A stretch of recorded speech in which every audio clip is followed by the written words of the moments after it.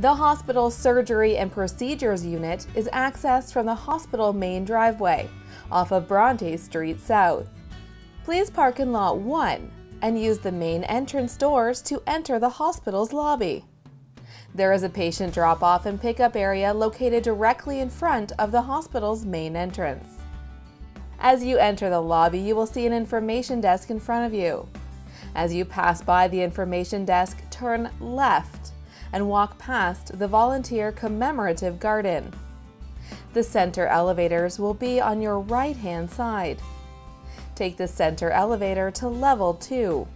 As you exit the elevator, turn left and follow the hallway to the end. The surgery and procedures unit is identified by a purple wall and the letter U.